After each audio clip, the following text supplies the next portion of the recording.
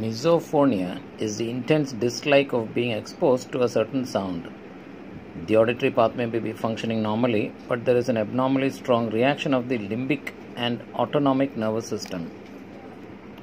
Sometimes, because of the belief that it will damage the ear or make symptoms worse. If this dislike is very strong, we may call it phonophobia, literally fear of sounds.